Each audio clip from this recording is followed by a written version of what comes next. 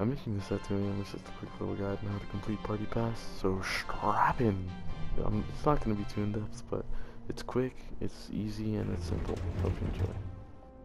Just run into Roxanne's room for a second, and aggravate her, and then she'll leave. Who's there? It's nothing. So from here on out, you're going to want to go to the main part of the plaza. I went from the bottom, but you can go from the middle. I think you can even go from the top on some occasions. But all you're going to want to do is go to L Chips. This is the route I took from the bottom. If you go from the middle, it's a different route. If you go from the top, it's a different route. This is just the simplest one I could find, so I'd recommend it.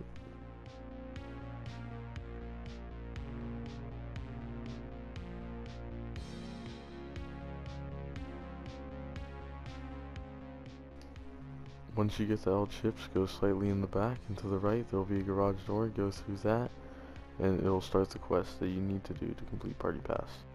You'll know you've done it correctly. You'll get a quote from Freddy. Well done, Gregory. You are in the East Arcade. You should be able to get to the prize counter through the security office. Look for the door with the security badge symbol on it.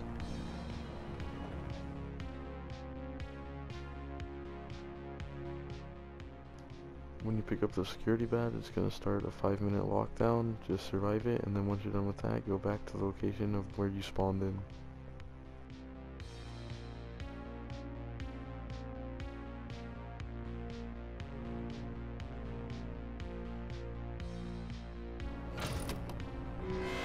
Emergency lockdown activated.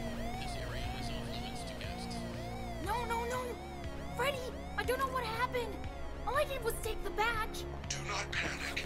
That office is now on lockdown. I can deactivate the alarm, but it will take some time. Once you get here, all you're going to want to do is go to Chica's room, and everything should be there. It's pretty self-explanatory.